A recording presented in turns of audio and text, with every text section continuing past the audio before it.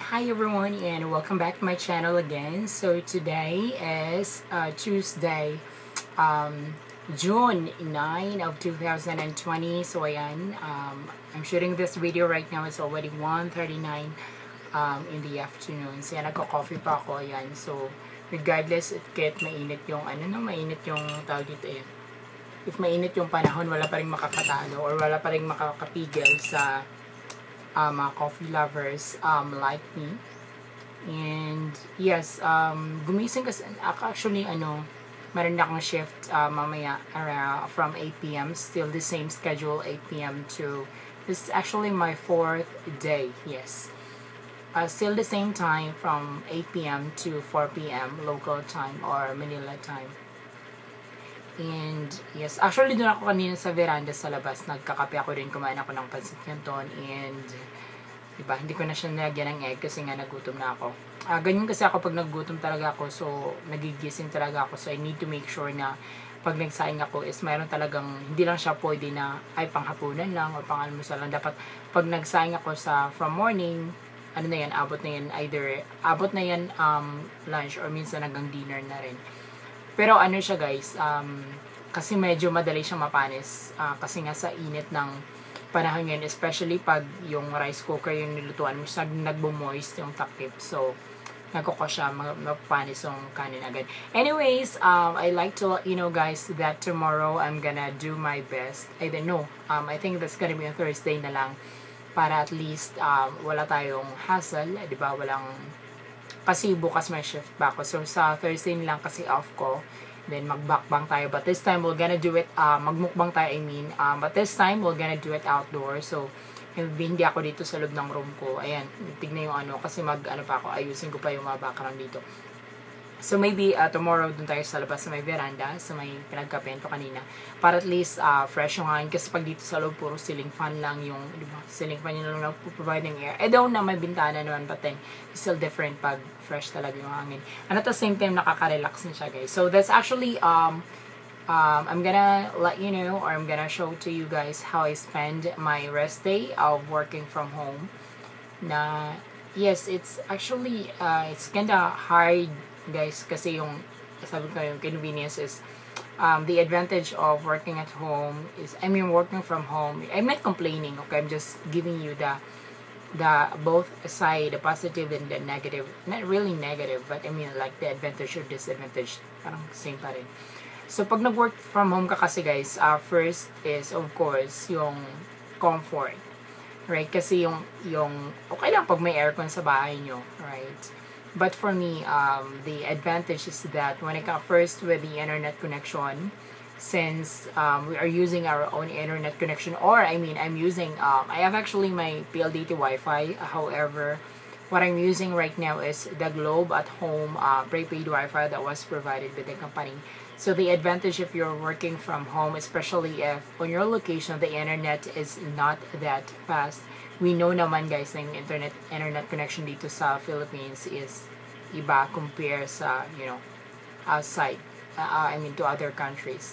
So anyways, ayun nga yung disadvantage is first, yung internet connection is, pag hindi siya maganda, of course, expected na mag-loading yung tools mo, though it will also affect your job because our job is of course internet based or internet dependent. So all of our tools, you cannot open it if you don't have any internet connection. Second is when it comes to electricity.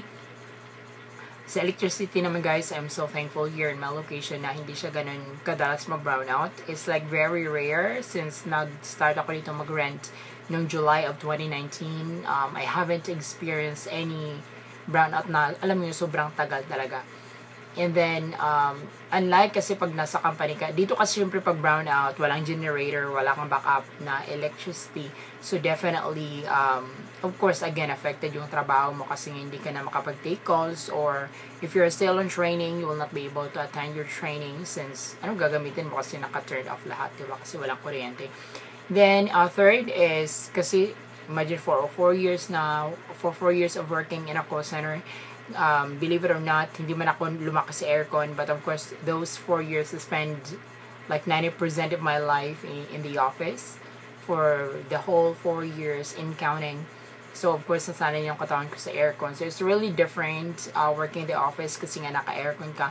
And at the same time, is yung background noise, guys. So, though the customers, so far, for how many days of me taking calls, I haven't received any complaint from the customers yet that they're hearing background noise. I don't receive any what we call this, any complaint yet from the customer. Unlike sa office, right? Pag office space ka. But ito naman yung, so for me, those are the advantages. And the advantage naman is of working from home is that definitely you can still feel comfort because you are comfortable in a sense na nasa bahay ka lang, right? That anytime, when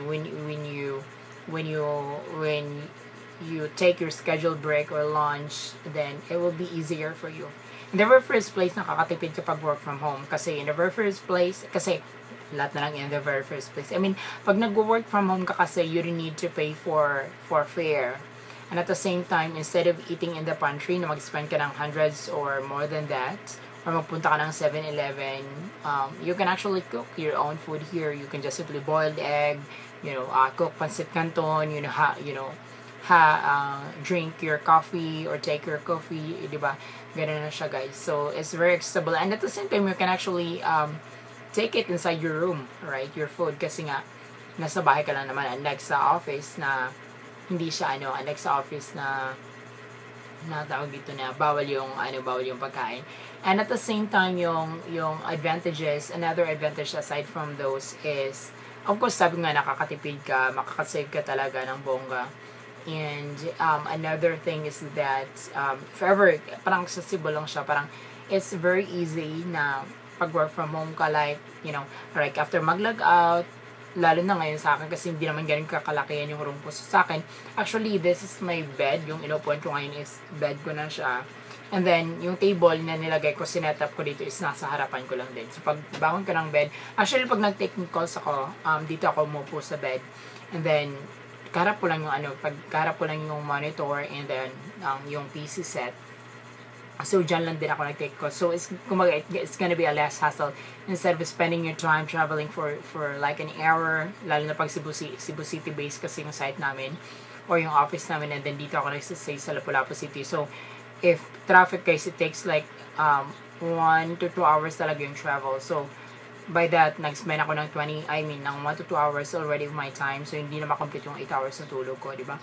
And at the same time, pagdating mo dito sa bahay, of course, magliligpit ka or what not, di ba? Magluluto ka. So, kumaga nababawasan yung remaining time mo, which is time na dapat nalatid na para mag-rest ka. So, pag work from home ka, right after you log out, after you end your shift, you can just simply lie down, to your bed and, go to sleep. Diba? And take a rest. You can actually, ako actually hindi ko kaya siyang ma-oversleep. Unless, let's say for example, like 2 days na, like, 4 hours to 3 hours. Actually guys, ako, for 4 years of working sa call center, 4 hours na tulog is enough na sa akin. So, how much more pag 8 hours, sobrang hyper ko na yan. I will drink coffee for the sake na addict na ako sa coffee, but hindi siya para magising ako pag naka 8 hours ako ng tulog. But example, like 2 to 4 hours lang yung tulog ko, I would really need to drink coffee. Like, ganun ako ka-addict sa coffee. And actually, may purpose ng coffee para magising ako. Kasi hindi naman ako nagsisigarilyo or even vaping. I don't do it. So, ayun na nga. But then again, I know naman na in all of our jobs, there is always an advantage and disadvantages. But the good thing here working from home is that even before, especially when ACQ happens, when lockdown happens, ano siya guys, parang, I am so grateful and thankful na, I know naman there are a lot of people, not only Filipinos, but, a lot of people who lost their job, not totally lost their job, but, like, their job was temporarily placed on hold because there's no transportation, there's no way. Okay lang pag yung company is meron kayong company vehicle, but not lahat ng company and na may company vehicle is kasi they need to follow the guidelines as well. So they need to minimize yung mga employees na nagjo-duty. So for me, I'm still thankful and grateful. I'm not complaining na mababa yung sahod or whatnot. I'm actually yung mindset ko ngayon is I'm still thankful and grateful that every I'm receiving pay, or I am receiving salary twice a month, right? Especially now that we're not stable yet, we can say that we are totally safe to go out, since marami pa rin case day by day or every day nag-increase yung case, and meron talagang mga positive cases. So for me, hanggat meron tayong mga cases, we're not totally safe to go out, right? Kasi hindi siya tawag dito, hindi siya visible, right? You will not be able to identify kung sino yung infected tsaka hindi, especially nowadays that marami na rin yung mga asymptomatic, diba? So ganun. So ayun lang, ang ingat-ingat lang tayo all the time. Again, if ever na wala naman kung ganun ka-importanteng lakad sa labas, if ever na bibili naman kayo ng mga pagkain, if mayroon namang, like example, bibili ka ng gulay or mga manok, if ever na may tinda naman dyan sa labas, na for as long as hindi sira, like okay naman siya, makasustain naman siya, then go ahead, do it. Ako kasi ano lang yan parang basta ganun lang siya, parang ano ba yung topic natin na pupunta na agad sa pandemic.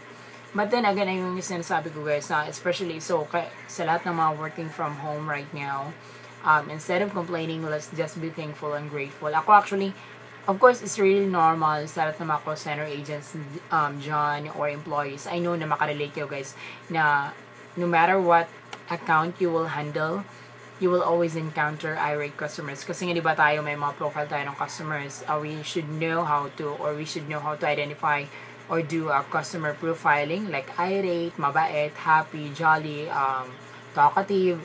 Each actually centers have their own way on how to identify or on how to profile their customers' emotion. So I believe na kahit ano pa naman yung natin, but we should be thankful na kasi we're here, kaya nga tinawag na call center, di ba? We're here, especially pag voice account ka, we are here to take calls, we're here to cater our customers or answer the call over the phone. We're not hired to sit there and just stare on our monitor and watch videos on YouTube or whatnot, diba? So our job is to taking calls, to answer calls from our clients over the phone, and of course to provide a right resolution to further assist them resolve whatever concerns they do have with the account that you're handling. Either you're a service provider, you're from sales department, you're from technical support, you're from billing, or customer assistance or customer support, whatever department you're in, we're still there to cater our customers. I think let's just simply look on the positive side of everything, that doon na minsan kasi ganyan tayo even myself, natitrigger ako pag sinisigawan ako ng customer, like alam mo yung parang mas matalino pa siya compare sa'yo, parang mas alam niya pa yung ginagawa natin. That's really normal, but dapat hindi tayo ma-carried away ng emotion ni customer. Dapat we should talk to them as a human. Alright? Kasi may emotion din sila. Most of the time, the reason na nagiging irate sila, kasi nga, hindi gumagana yung service. Especially now, pag service provider ka, ganyan kasi yan. Especially now, in this time of pandemic, that they need also. So, kahit tayo naman, di ba, nag-check tayo na we need to make sure na kinakontakt natin yung family members natin, our friends, relatives, and, those people na important sa atin, kinakontakt natin sila through messenger, through chat, through call and text, di ba, to check if how are they doing there, right? Especially pag malayo ka sa kanila. Also the same with them, with our customers. They are also thinking about the situation of their relatives, friends, and again, those people na importante sa kanila. So of course, if you're gonna put yourself in your customer's shoe, how would you feel pag hindi gumagana yung service mo? Especially if you would really need to call yung family members mo, yung relatives mo, especially if those clients who are working from home for their business as well, that they need to do a follow-up or contact their clients for for some verification about, the transaction that they offer as well. So, ano yung mafe-feel mo? Of course, you will feel frustrated. So, it's gonna be the same way. Diba? So, you'll just need to connect to your customers. If you can talk to them as your customers, talk to them as human. Kasi human as you are, guys, if you are human, they are human too. They do have emotions. Kung ikaw nga minsan nagagalit, 'di ba? Kung ikaw nga minsan iinip, 'di ba, pag pumila ka sa isang fast food chain, na sobrang tagal ng order mo, 'di ba? Sobrang haba ng pila, ang bagal pa ng mga 'di ba? You even sometimes, tapos nagmamadali kayo, even sometimes, kasi gutom ka na, you even sometimes, na-irritate ka na rin, di ba?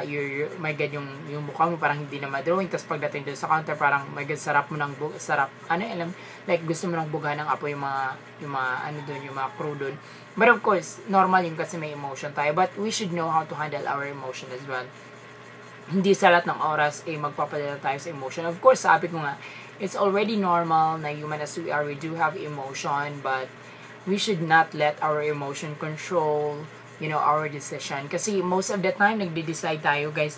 Ayan, kasi sino yung panoorin yung motivational speaker, they don't advise you to decide or make decision when you are happy, when you are sad, when you are angry, when you're lonely, kasi guys, naapektuhan yung decision natin.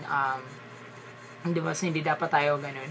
So, same with them, yung iniisip ko na lang is, I understand na their situation is ganito, na they need to get their service back, especially those, yung like, they're already in the phone for how many minutes, they need to, alam mo yun, mag-talk pa sila sa ating automated system before they could get a representative.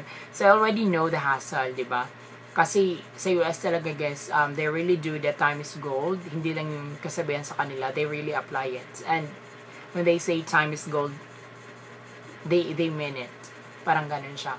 So, yes, ayun lang yung isa sa advice ko. I think let's just always put ourselves on our customer's shoe. Diba? Like, we should treat them as a human as well. And at the same time, para sa akin, working from home is good. And guys, if your company offered or allow you to work from home, be thankful. That is something that we should be thankful sa ating company. It's a give and take. It's a give and take process actually. Of course, pag nagtrabaho tayo, our company will gain revenue. And at the same time, tayo, in return, nakakuha tayo ng salary.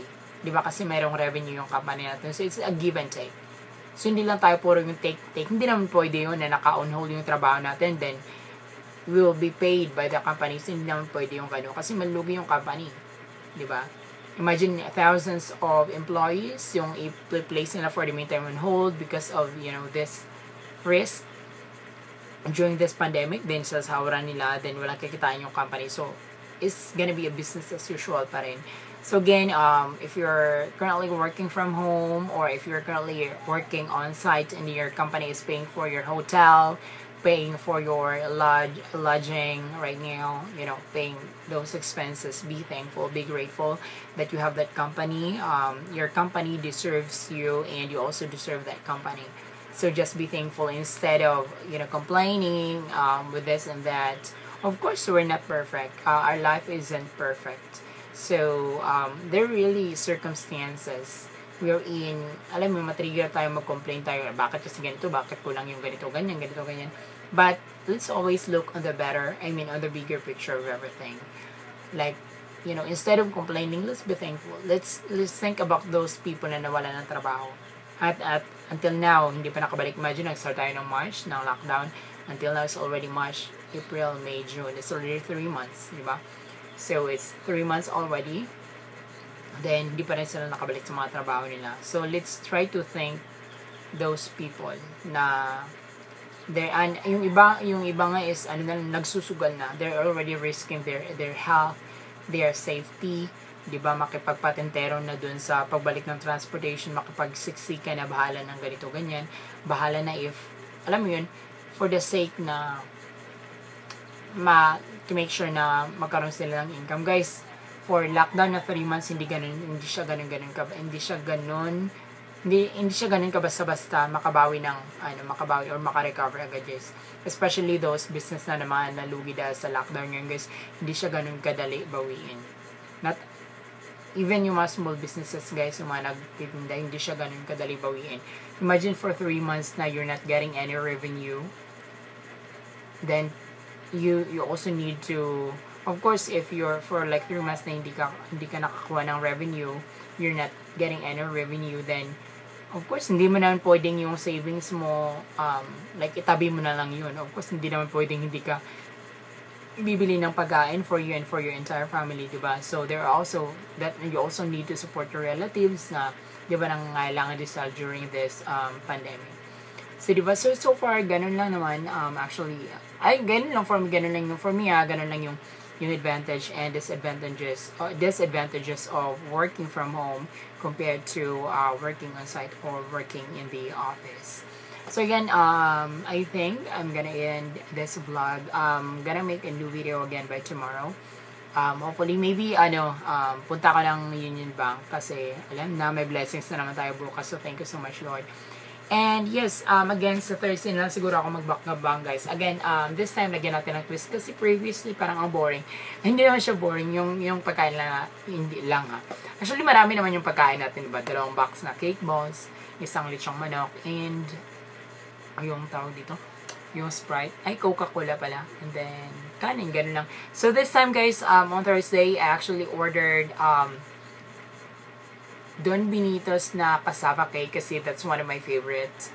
Ang sarap kasi niya, guys. And then was it puto cheese, ganing order ko. So puto cheese, meron tayong puto cheese on Thursday, parang 15 pieces yun. And then mayroon tayong cassava cake. And then, of course, hindi mo wala yung Coke. And I'm gonna try to cook other menus like yung bami or adobo. Or let's say na lang kung ano maging menu natin sa Thursday. And at the same time, ano pa ba? Pero I'm planning kasi sa Thursday, guys. I'm planning kasi na magluto ako. Kasi nga, di ba, nung last time di ako nakapagluto kasi nga, nagpadala sa ganito, na ganito, ganyan. Kasi marami akong ginasan kit. Tsaka hindi pa naman ganun galaki yung sahod ko that time. Kasi ilang days lang yung cover niya, like 4 days lang. So, maliit lang siya, guys. So, ngayon medyo, hindi naman siya, para sa akin malaki. Medyo malaki yung kita natin ngayon. So, it's time for us to share ng food. Kahit simpleng luto lang, di ba? Tapos, mabigyan natin sila. Right, so ganun lang. Again, thank you so much for watching my videos. If you like this video, please don't forget to click like and share. And for those who are not subscribed to my channel yet, please don't forget to click subscribe para updated na kayo sa ating mga videos. So that would be all for today, and I'm gonna see you on tomorrow. And again, please don't forget to check our channel on Thursday para updated kayo sa ating mukbang. I'm gonna do it. I will not edit the video anymore kasi iPad yung ginagamit ko, guys, and video editor is not working, and there's no way for me to transfer files to my phone since I don't have any USB connector yet. Alright, so thank you so much again, guys, for your time, and keep safe, stay at home, again, always wash your hands, and make sure to eat proper or healthy food. Thank you so much.